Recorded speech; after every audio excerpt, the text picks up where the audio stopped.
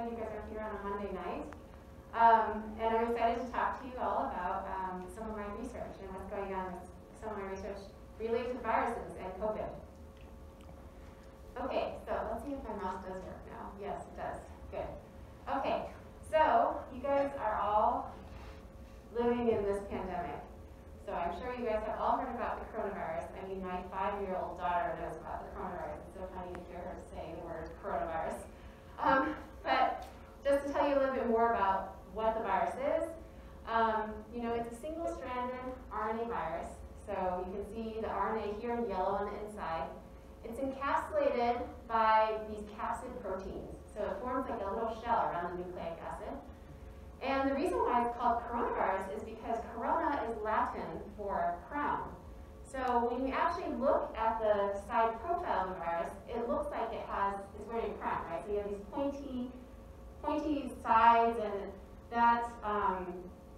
those are actually the spike proteins. So those spike proteins of the virus here are what is actually sensed by the ACE2 receptor of your cells, okay? So single-stranded RNA virus is one of the largest RNA viruses that's out there. It's about 30,000 bases. And you know, some of the common coronaviruses out there are the ones that are responsible for the common cold. So there's 4 different ones that are responsible for the common cold. But it's also responsible for some more dangerous viruses, such as the first SARS, right, that came out in 2003 in Hong Kong. And also then is responsible for MERS, Middle East Respiratory Syndrome, which came out in 2012 in camels in the Middle East.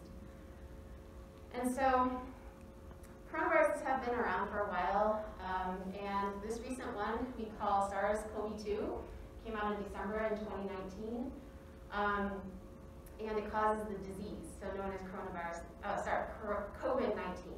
So the virus itself is called SARS-CoV-2, and it causes the disease, which is called COVID-19. So it's similar to AIDS and HIV, right? So HIV is the virus, AIDS is the disease that the virus causes.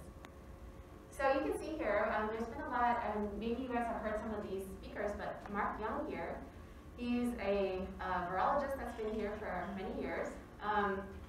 He here has done what's called transmission electron microscopes. So here you see, you basically shoot electrons at your tiny, tiny viruses. This is probably, I would say, coronavirus is probably like 100 nanometers in diameter, approximately that. And you can see here, if you look carefully, you can see the little spike proteins there. So that's why it's called coronavirus, because of the little crown that it produces. Okay, and many of you guys may not know, but we are growing the virus right here on our campus. So in a very safe, secure area. This is the BSL-free facility, and I think you might all be freshmen, is that right? Yeah? Okay, so have you been to Granny's Donuts? Yes? Okay, if not, you have to go there. It's my favorite donut shop. It has delicious, delicious donuts. So if you look, Granny's is probably somewhere right there. And if you go past the field house, down this road, past Granny's, that's where the BSL-free area is, just past 19th and on 7th. And so it's this very secure facility. You actually need FBI clearance to go inside and work in there. So there's, you know, more dangerous select agents are in there. This is an emerging virus that we're still discovering a lot about, and so that's also, placed in BSL-3 is considered fairly dangerous. And as you can see here, you need a lot of personal protective equipment to be able to work with the virus. So you're like suited up. There's actually 4 different levels of biosafety, right? So my lab deals with biosafety level 1 and 2 in my laboratory. So we work with, say, Pseudomonas, which is BSL-2. BSL-3 is like this type of facility. And BSL-4 is like maybe what you would see in the movie Contagion, where you're head to toe completely protected, and you're like showered before you go in and showered when you come out. And so we do have one of those in Hamilton, Montana, which is pretty close to here, close to Missoula. So there's an NIH BSL facility there. So we've been growing up, so me and a few other labs have been growing up the virus in there. So this is actually the host cell for the SARS-CoV-2. It's called Vero. These Vero cells. It's actually a African green monkey fibroblast cell line.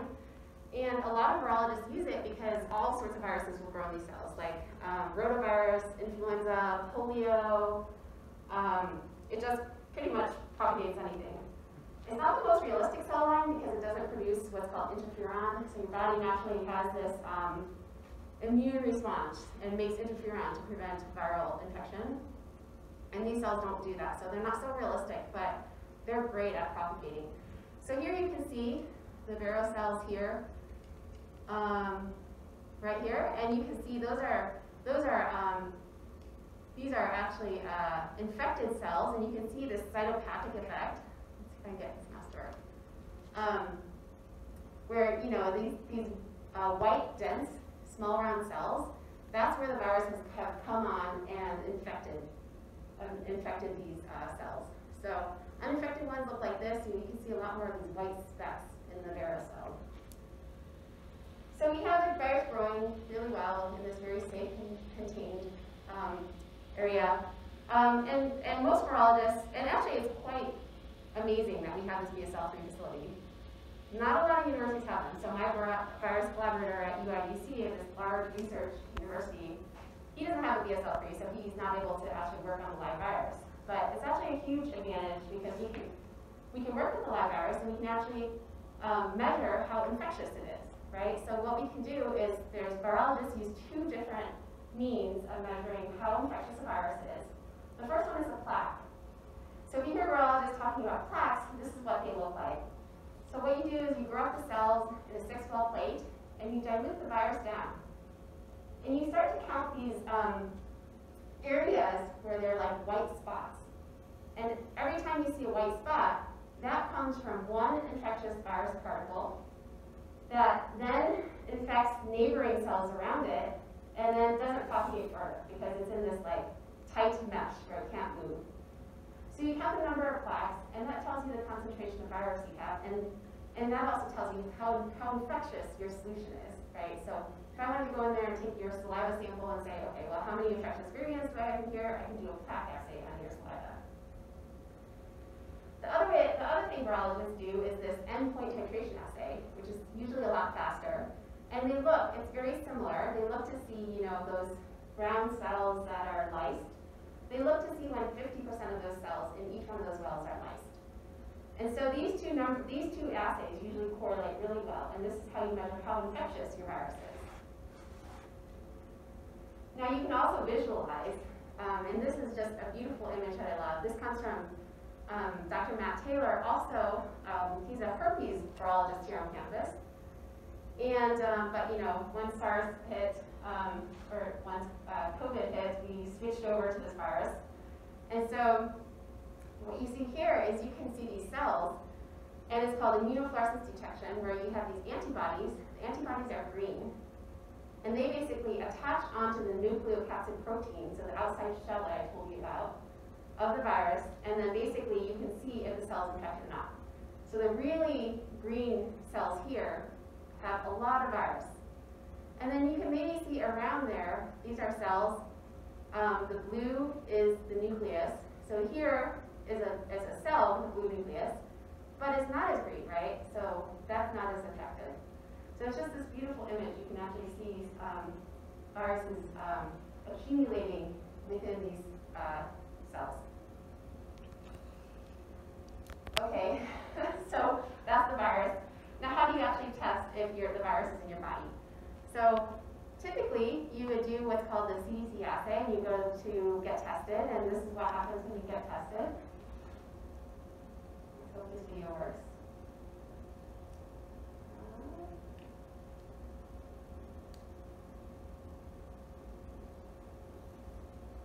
Hold on.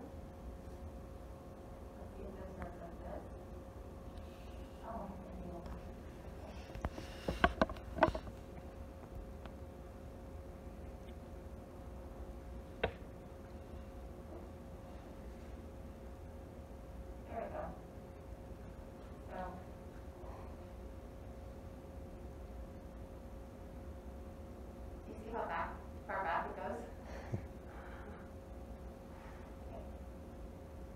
patient blow her nose into a tissue to clear excess secretions from the nasal passages. Tilt the patient's head back slightly so that the nasal passages become more accessible. Instruct the patient to close her eyes to lessen the mild discomfort of the procedure. Gently insert the swab along the nasal septum just above the floor of the nasal passage to the nasopharynx until resistance is felt. Rotate the swab gently against the nasopharyngeal mucosa for 10 to 15 seconds. Gently remove the swab and place it into its container. Yes. So, how many of you guys have had this done? Yeah. I've heard it's not so pleasant, and they have to go up both nostrils, right? So, okay. Anyway, maybe it's a little bit like a brain tickle is what I heard it's like. Okay. So, not the most pleasant, but that's the typical test because there's so much virus kind of in your nasopharyngeal area. And let's see how you get this moving forward. And so you need to swab, right? So it's something that you need. And you know, in the beginning of the pandemic, we were just running out of all this PPE and running out of swabs. And so I just wanted to say here that Jim Wilking in my department in chemical and biological engineering has been 3D printing swabs, which you can do through a Formlabs 3D printer. And also Formlabs worked with the USF Hospital and Northwest Hospital back in March to 3D print all of these different, many of these swabs because we were running out. Yeah, so there's a lot of swab research as well. And so this university up here, University of Wolverhampton, has been making ones that make it more comfortable, to test somebody. So you have your swab. Now you also need a trained personnel to put that swab all the way back, to shove it all the way back to the back of your head. And so that's another thing is that, this trained personnel has to be completely covered in PPE to make sure none of the, sneezing and coughing that happens when this test is administered happens. And so then you notice you put the swab into the media, and this is the media that you put it into. It's called viral transport media. We can actually make it in the lab. It's really just a simple recipe. I feel like a lot of these things are just so simple for us, for just anyone who does biology in the laboratory. But anyway, it's a simple mixture of, here you can see, of just some nutrients that keep the virus stable, and also some, gentamicin, which is an antibiotic, an antifungal agent is in there. And here you can see Ryan Langlois' lab. He also works on influenza. He has made all of these tubes and has them all refrigerated with 3 mils of this viral transport media for his local testing site. So now what? So now you actually have to figure out if the virus is in the viral transport media. So we do what's called the gold standard test, which is the RT-qPCR test. So RT stands for reverse transcription. I'll talk a little bit more about that. And then when you hear about qPCR, this is what you're hearing about in the news. So you take a sample. The first thing you have to do is, remember I said the virus is encapsulated, right? So you have to access the RNA inside, somehow get rid of the capsid. So usually what we do to do that in the laboratory, we call that RNA extraction, and we use this viral RNA extraction kit, which consists of a tube, and then you do a series of wash steps, and then you get the final purified viral RNA here. So then you do this. It takes about an hour, all these like centrifugation steps. You can also use magnets, which make it a little bit more high throughput. And then what you do is you take that purified viral RNA and you put it into a 96 well plate together with your mix, your qPCR mix, which is just a bunch of primers and an enzyme that amplifies that turns the RNA into DNA, which is that first step here, called reverse transcription. So it takes the single-stranded RNA, turns it into double-stranded DNA, and then it just amplifies through PCR. And you do it through this machine, this qPCR machine here, and it takes about 2 hours to do this, so quite some time. And then you look at you read your results. And so I know it's really hard to see, but this is fluorescence intensity as a function of cycle number. I'll talk a little bit about cycle number, but this becomes important to figure out how much virus you have. So if you do have virus, what you'll see is you'll see this curve increase, and then it'll cross this threshold, this dotted line at some cycle number, and that basically tells you how much virus you have. So if you see this go up, then yes, there's virus in there, and if there's no virus, there should be no signal increasing as you go through these cycle numbers, and there's usually 40 when you do PCR. Okay, so a little bit more in depth. So you have your target viral RNA, which is your single-stranded RNA. You have primers that will come on and tell you what region of the RNA to amplify for. So you do the reverse transcription, 60 degrees at 30 minutes, and then you turn this into DNA, as mentioned. You bring it up to 95 degrees, close to boiling, for 15 seconds to denature the two strands of DNA into two strands again. And then you just amplify that way by putting on the primers of these two strands. And then you have the enzyme. Oops, sorry. I should do that. Please. Maybe I'm missing wrong button. If you swipe up to the right-hand corner, does that do it? Yeah.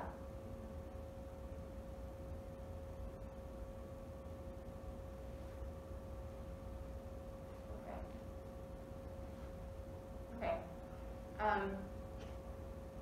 So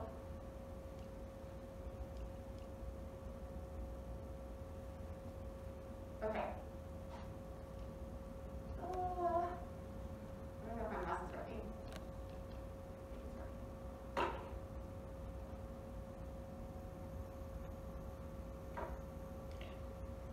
Oh, there you go. Okay. I don't know what I'm doing, but okay. So anyway, you have a fluorescent probe. We call this a Tachman probe. And it comes on, and that's the fluorescence that you're seeing over time, right? So that was your signal that's increasing.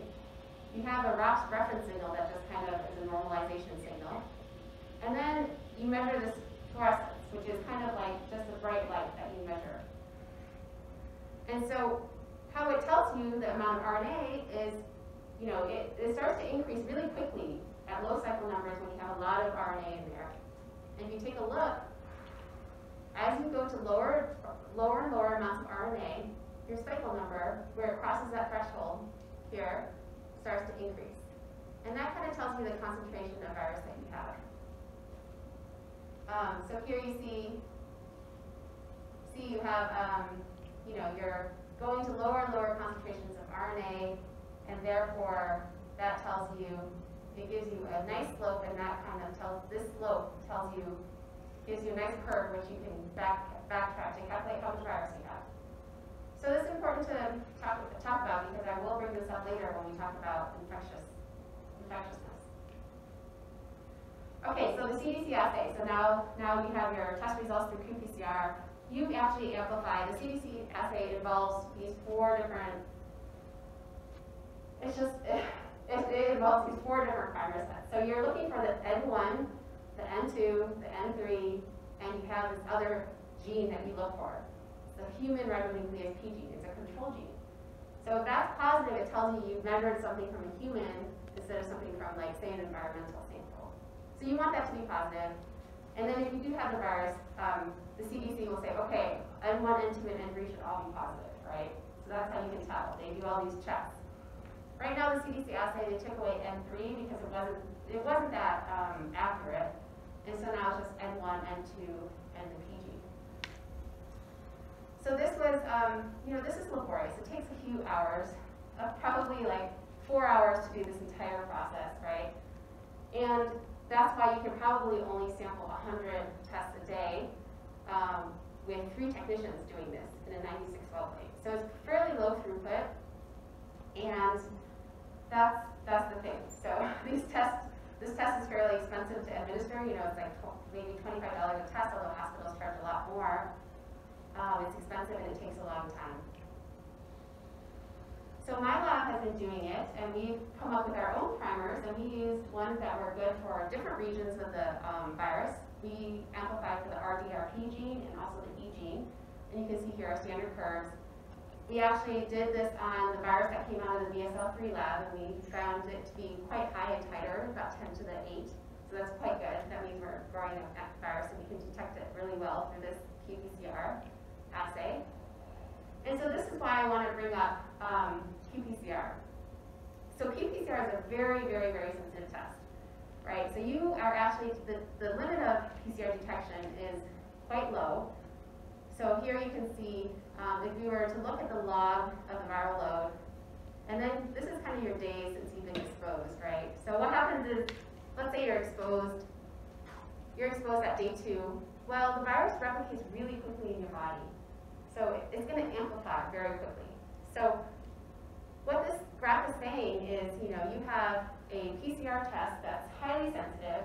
The PCR test can measure, if you look here on the left, it measures probably about 10 to the 3 copies per microliter. So that's 1,000 copies per milliliter, or I often think about it as like 1 copy per microliter, right? So it's 1,000 microliters a milliliter. So that's a really, really low, very sensitive test. But what you'll see a lot now in the news is this need for rapid testing because, the 4 hours, the expensive, it's such an expensive test. You need these rapid, cheap tests in order to really, to really test everybody and to do surveillance. And, if you feel like you were exposed to somebody that had the virus, but, you're not sure, then you just want to know. You just want a rapid test. So these rapid tests, like the one I'm going to be telling you about that's going on in my lab, can measure down to, say, 10 to the 5. And, within half a day, you're already at 10 to the 5. So basically what this rapid test does is it can measure all of these points at which you're transmissible in the number of days since exposure. And that's exactly what you need. You need to be able to measure kind of here at this curve whether or not you're infectious. So there's been this push for this rapid testing that's a lot better than qPCR. And actually, these researchers, let's see, led by Michael Mina at Harvard and Roy Harper at CU Boulder, have modeled that, the sensitivity of your test, whether you have qPCR or you have some sort of other rapid test that maybe is not as sensitive, that test sensitivity is not as important compared to testing frequently. And so this paper is talking about testing daily, everyone daily, or everyone every 3 days, right? And that seems to pull out, if you look at this graph here, this is the percent infectiousness and the percent infectiousness removed and how often you test. So if you look here, assuming you have really good contact tracing and isolation, if you test daily, you have 100% infectiousness removed. If you test every 3 days, which is recommended, that's also pretty good. It's close to 90% with the super sensitive test, the qPCR test. And if you look, the second bar graph, the darker one, is the 10 to the 5, the less sensitive test. And you can see really that difference in sensitivity doesn't matter. It's really the frequency at which you test that matters. So that's kind of the latest thought right now is that we need these rapid frequent tests. So how do you do that? In my lab, we're using a method called isothermal amplification. So it's called LAMP, loop-mediated isothermal amplification of DNA. So you can see here that qPCR was invented in 1985. Like I mentioned, I walked you all through it. It's slow, it's expensive. You need an expensive, that qPCR instrument is expensive. So it's probably about $50,000 for that machine to do it. And you have to do all these temperature cycles, so it takes a while. Well, LAMP was invented in 2000 by a Japanese group. And the thing about LAMP is that, it really rapidly, it has 6 different primers in there, and it really rapidly amplifies for the RNA to make DNA. So it's really fast, it's very cheap. These assays are probably like $1. Really basic equipment, so all you need, isothermal means you hold the temperature constant, and all you need is a heat source. So you need an oven, a sous vide machine. I read a paper that has that. Just hot water.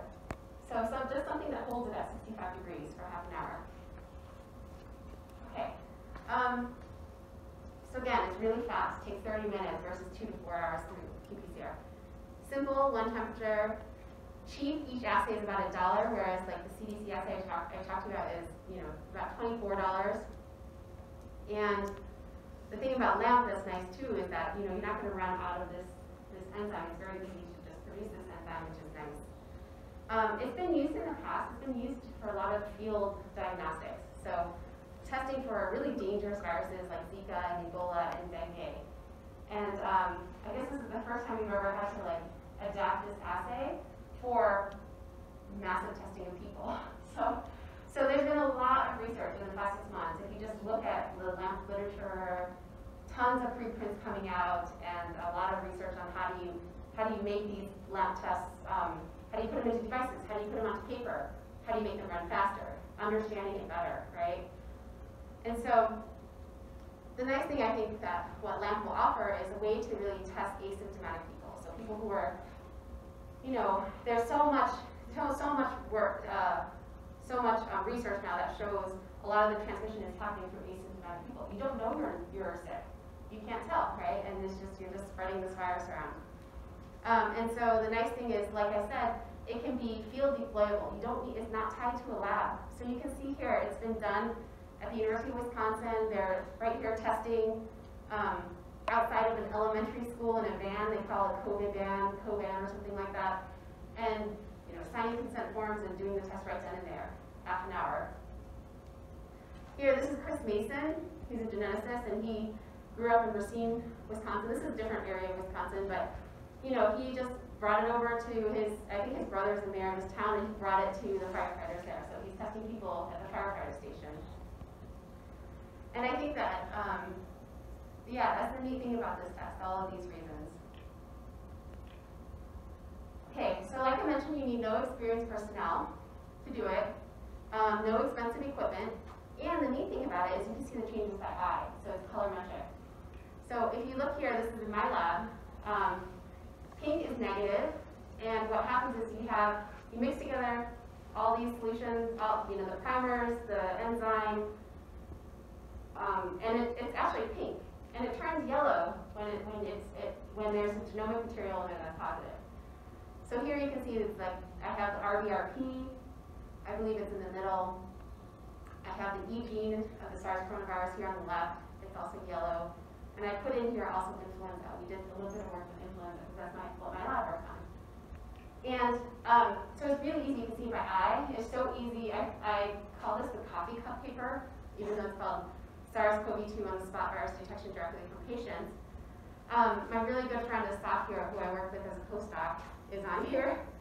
So I was chatting with Asaf one night, and he shows me this experiment, which is the coffee cup. He's like, this is the coffee cup I used for this publication. So you can see in this coffee cup, there's like just a temperature strip, and it just says when you have the right amount of water in it at 65 degrees. So it's basically 2 parts hot water, 1 part cold water that you just mix and you do it in a simple coffee cup. And then what this paper shows is that you can just take a saliva sample and you can spit. You can actually heat up your spit at, or you can let it sit for a while with this thing called proteinase K.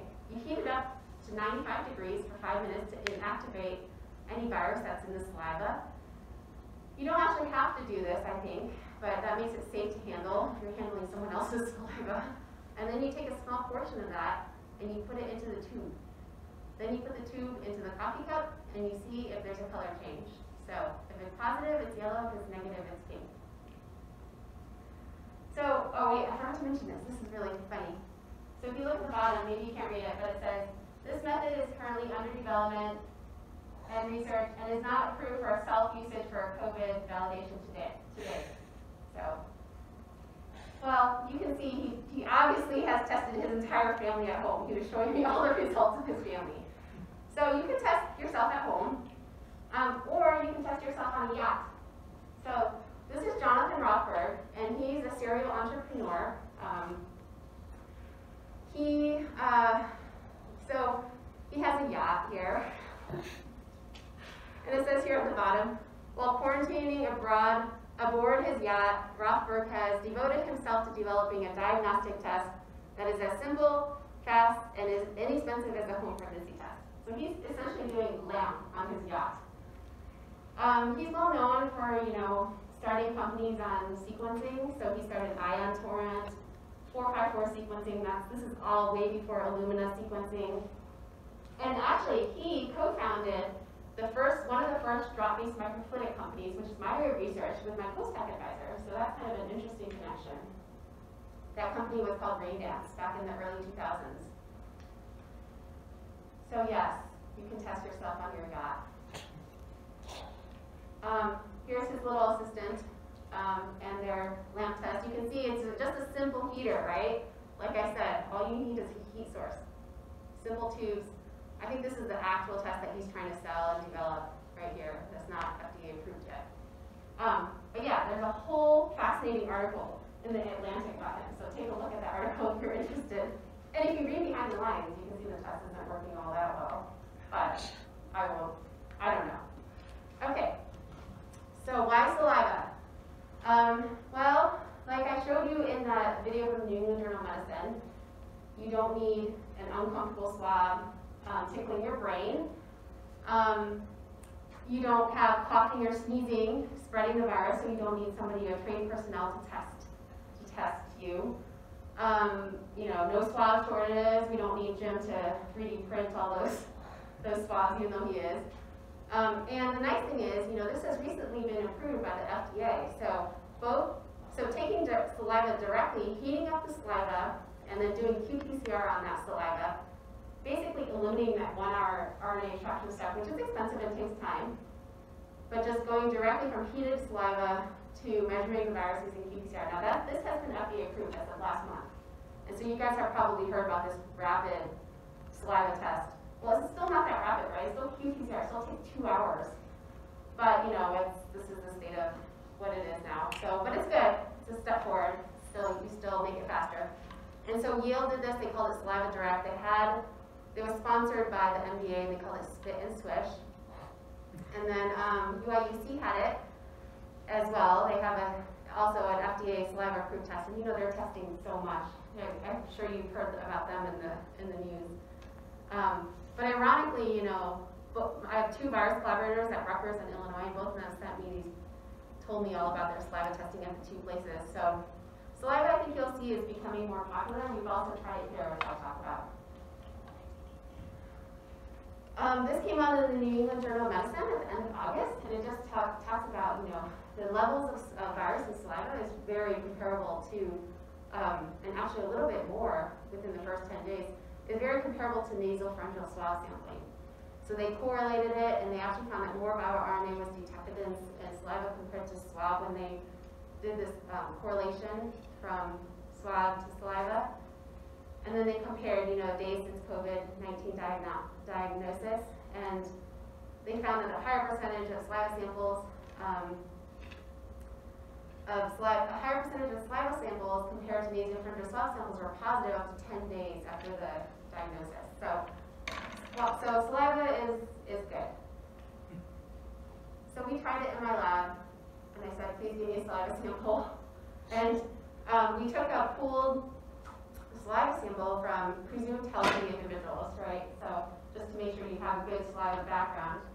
And what I had here was everyone spit very safely, 6 feet apart, into a 1 ml tube using kind of just a little pipette tip that we typically use in the lab.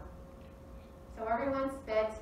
We took the pooled saliva, mixed it with this chemical called proteinase A, and the thing about saliva is there are so many enzymes in your saliva. So what proteinase A does, it breaks down all of the RNases and DNases that might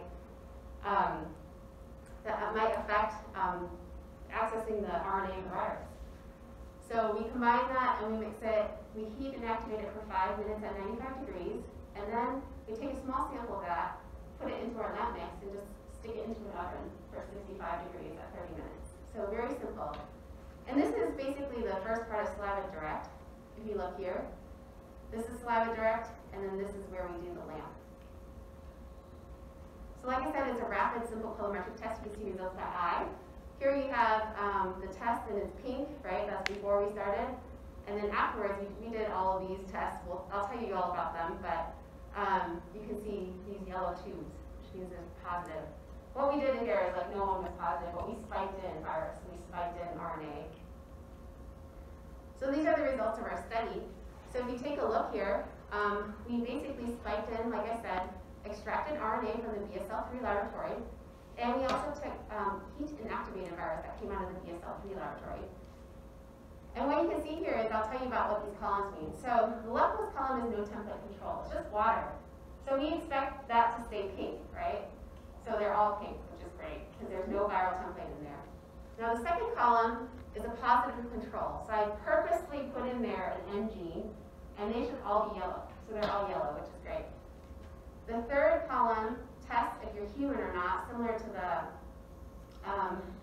other gene I was telling you about in the CDC assay. Well, this one tests for R-actin. And you can see here, all of these bottom samples are saliva in the background, and all of these top samples are water. So you would expect all the saliva samples to be yellow, right? Which they are, so that's good. Now, in water,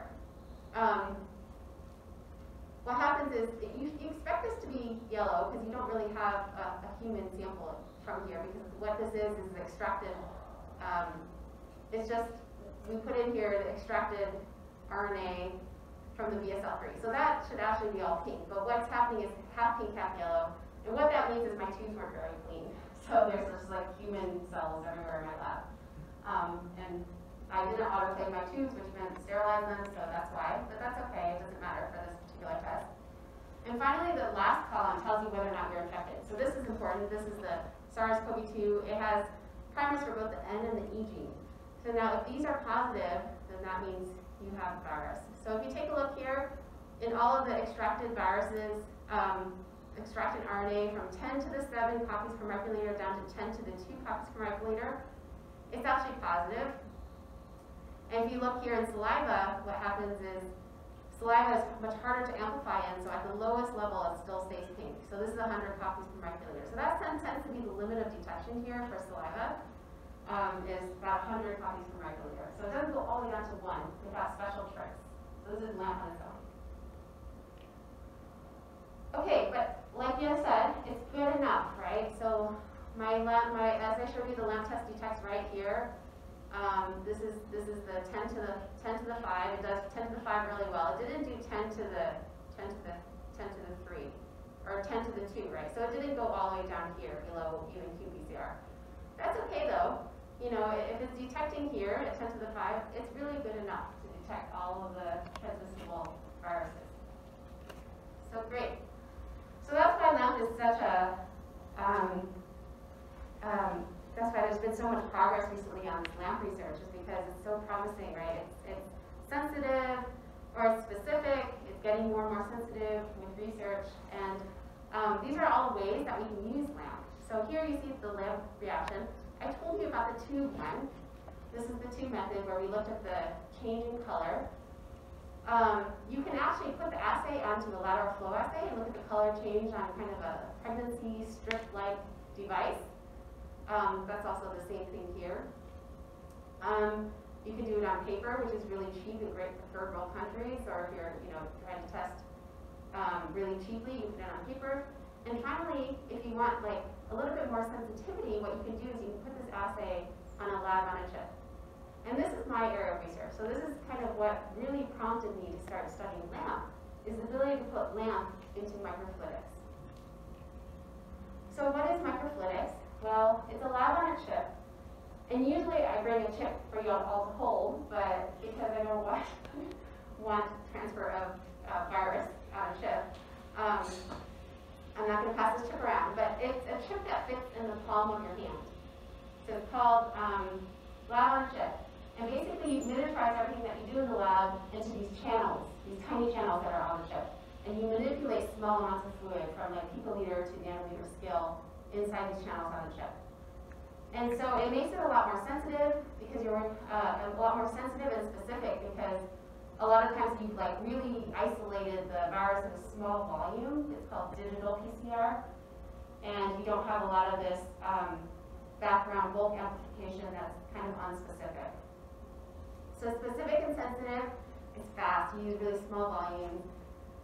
This paper came out recently from UIDC. That's a microfluidic chip that does a lamp. Paper microfluidics was pioneered by George Whitesides at Harvard for many, many years. And Steve Quake here actually pioneered this particular chip that uses pumps and valves. And this chip became Fluidigm. A company was commercialized into a company called Fluidigm. And Fluidigm is out now, has something on the market that does a rapid microfluidic saliva test for COVID.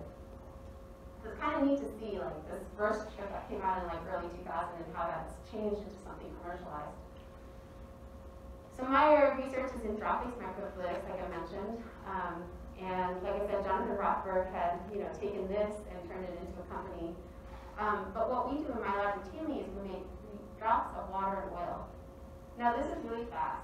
We're making this at like 1,000 per second. So we have a high-speed camera that we take a really short video and we slow it down to see the fluid dynamics on chip. And here you can see there's single cells being encapsulated in these drops. And what we do is we put biological samples in here all the time. So we have, viruses that have both DNA and RNA, proteins, cells, all sorts of biological entities at the single cell level, actually. And you can think of them as really, really, really tiny picoliter test tubes. So very small. They're probably like the width of a hair, 100 microns in diameter. Here you can see yeast cells are being encapsulated. Here you collect them all in a tiny tube, and that's 1 million drops in that tiny tube. And then you can incubate that tiny tube, and then you can re-inject them into another microfluidic device here. You can, what we call pico-inject, you can add a small amount of liquid to each one of these drops as it's passing by these electrodes. You can do the opposite. You can pull off a small section of the drop from a bigger drop, so it's a huge slug. You see the tiny drop, 1% of the drop being pulled away. And finally, we have this really unique ability to sort. So we have this custom-built optics microscope, kind of high-tech. But what we do is we can sort out drops that are fluorescent, so drops that are bright, from drops that are dim. And what we routinely do in my lab is we do what's called quantitative PCR, but at the droplet level. So it's everything that I told you about with qPCR, but we've miniaturized it to a tiny, tiny, tiny volume. So here on the left, you can see the bulk PCR curves like I was showing you. Right, these amplification curves where, to the left you have higher amounts of RNA, to the right you have lower amounts of RNA. We can do the same thing in drops, and they look like this when you actually image them. So I mentioned the ROX reference dye. Well, that's always going to be the same color, but if you look at the green, which is the FAM probe, these drops here, from this red curve, have 10 to the 4 copies per drop. That's 10,000 copies of virus in one of these drops. And here you have 10 to the minus 1 copies per drop. So 1 in every 10 of these drops has a single virus. And so that's how we can be really quantitative and look at viruses at really small drops. It's really rapid. And so here you can see we just working on this paper that should be coming out pretty soon, but we can detect down to a single variant in a drop just by looking at the fluorescence of these drops. And we have this fancy optics microscope that I told you about, the high-speed fluorescence camera. And we can really quantify the numbers that are in the drops. And so when the pandemic happened, I thought, all right, well, we can do digital droplet PCR, right, very easily. So I thought, well, let's just try the lamp in drops. So this is what we've recently been working on for the past few months. It's a way of doing digital drop lamp. So we just put the lamp amplification in drops. And we call it the Freedom Chip. So here is a prototype of the Freedom Chip. I called it the Freedom Chip because I don't know about you guys, but it was like being cooped up during the beginning of the pandemic. I was like, I want freedom. Freedom. So I called it the Freedom Chip. It's still called the Freedom Chip. But it's a cheap, disposable, rapid point-of-care microfluidic device that does lamp and drops. So this prototype here. And this is what I wanted Freedom to do. So freedom to get together, to work, see friends and family, to travel, freedom from infection. So I just wanted us to all be able to go to a football game again and go see Tim McGraw. at the Brick Breeden field house and, you know, do all the things that we normally do. So the question is, can we be safe? Well, for SARS-1, it was really easy to do massive surveillance, right? Because with SARS-1, which is really genetically similar to SARS-2, which is what this essentially is, SARS-2. With SARS-1, you could actually just measure somebody's temperature, and you could see if somebody was infected because they could have a fever. Well, it doesn't work for this particular virus, even though I think people still check temperatures. Maybe it's like a placebo effect, but you know, it doesn't work for this particular virus. You actually have to figure out, you actually have to test the virus, right, through some rapid tests. LAMP, qPCR, there's these rapid antigen tests that are coming out on the market now, these paper strips, but they're really not that sensitive, but still better than nothing. So we need something that's really fast, simple, easy, and effective. And so the concept is, like I said, we're going to use saliva because it's really non-invasive. The idea is to do digital drop lamp and use these drops. So this is the idea of the Freedom Chip. So you have, you know, the chip that fits in the palm of your hand inside of a sterile bag with a tube. You'll spit into the tube. You'll put the tube on the chip. Everything that you need is onboarded onto the chip, and then you'll heat the chip up, right, for 30 minutes. Or actually, the weird thing about drops is that because your volumes are so small, it's a lot faster. So it's not going to take 30 minutes because the reaction happens in a small volume and it happens a lot faster that way. So we think it's probably somewhere between like 5 to 10 minutes. And then you can read it out with, say, a cell phone. So that's the idea, and I compared it to some of the point-of-care devices, rapid point-of-care devices that are out on the market now that would be competitors. There's not very many, because I think no one has ever had to test so many people so quickly. So the things that are out there are Expert Express, which is qPCR, but also miniaturized, and then the ID Now, which is another isothermal method of amplification.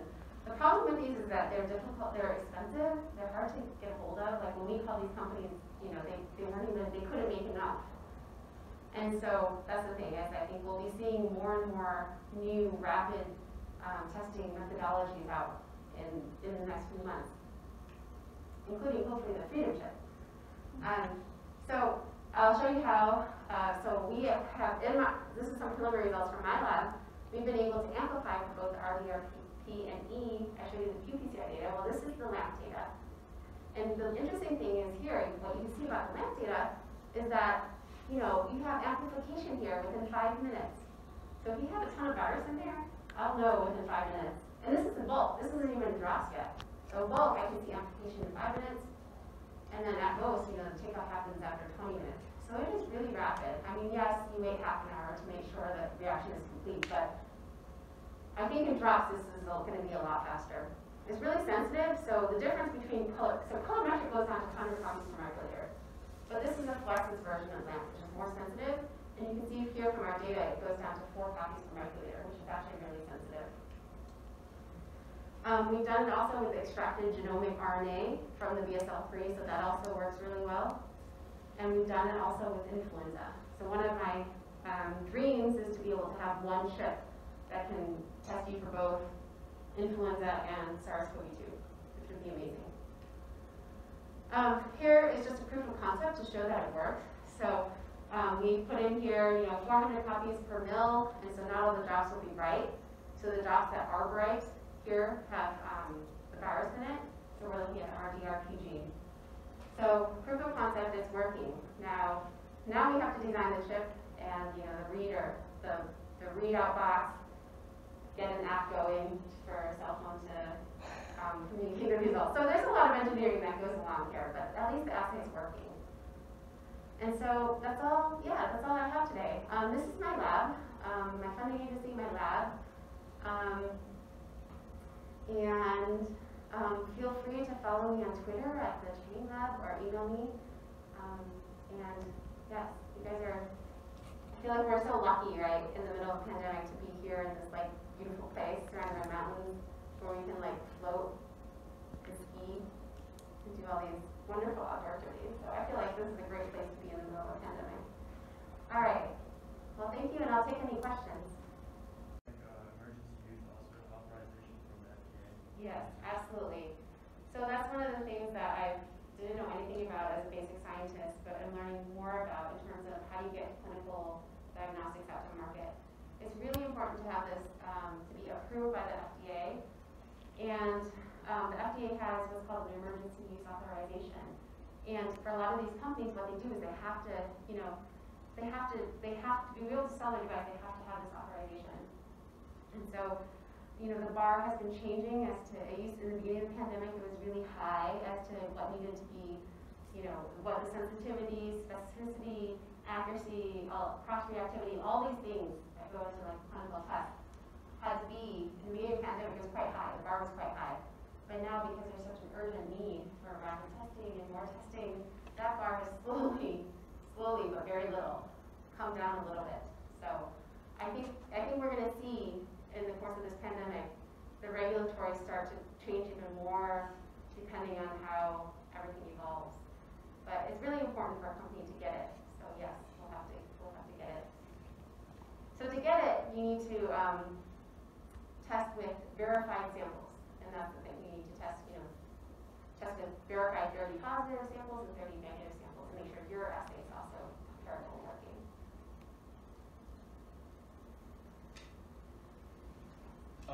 You showed that you're using the TACMan in the beginning. Are you sticking with TACMan, or are you switching to a cheaper? No, TACMan is the expensive one. That's qPCR. Yeah. Yes, and that is that's the one that's $25 a test for the CUC assay, and ours is $1, right? So it's the LAMP assay. Which okay. Yeah. So it's a different enzyme. So TAC uses TAC polymerase. Oh, guys, this is super cool. You guys are so lucky to be here.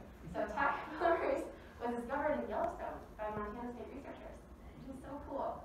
So I went sampling with Brent Payton in my department, and he took me to the spring where it was isolated and found, and I made somebody take a picture of me. Hot spring there. I was like, I'm here where TAC polymerase was discovered. But yeah, so TAC is the enzyme, came from here, which is so cool. And the enzyme that's used in LAMP is called BST. It's a little bit different. It's sold by New England Biolabs. They make a lot of it. And actually, people are just really into helping. So there's several groups out there trying to make these open source enzymes where they'll give you the formulation of how to make it in your lab. You can make a ton of it, and it's similar to BST, and it does LAMP basically. Okay. Yes. So for the microfluidic sorting mechanism that you showed earlier, just out of curiosity, how did that work? It looked like there was an electrode or something on one side. That's good. I didn't go into it because it's very technical. So what happens is you have these drops flowing in a channel, and then you have a laser beam pointing from the bottom of a microscope onto your drops. And then it's measuring fluorescence, right? So it's exciting with the laser, and then if there's something fluorescent in your drop, it emits a light source that goes back into your microscope and is detected through a series of PMTs, photomultiplier tubes. The photomultiplier tubes are really sensitive. They can detect down to a single photon. And then what happens is all right, the PMTs are connected into a high voltage amplifier that's then connected to a computer that's running this entire program on LabVIEW. And then what LabVIEW does is it says, all right, your signal is positive, we want that drop, and then it feeds back, it does a feedback loop to turn on this high voltage amplifier, which then turns on the electrodes that you have built into your chip, which then pulls the drop out. It pulls the drop out through an electric field, basically, really quickly. So it all happens in microseconds. Yeah.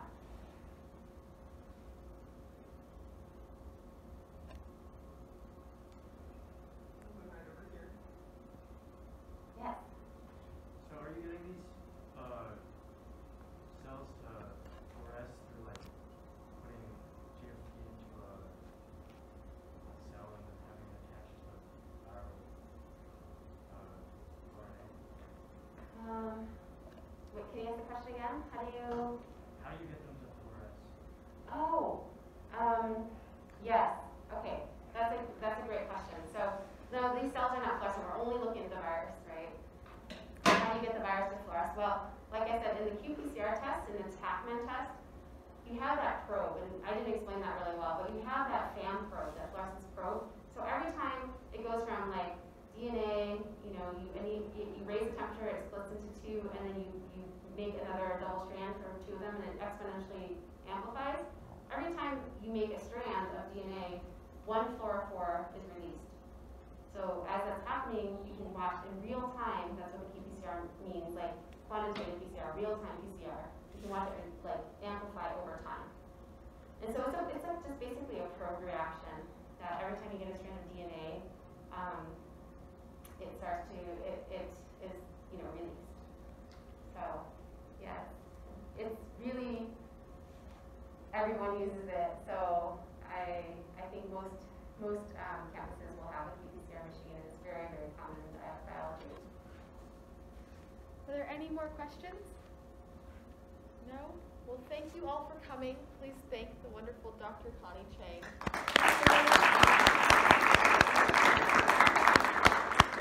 And if you did not get scanned on your way in, I can scan you now.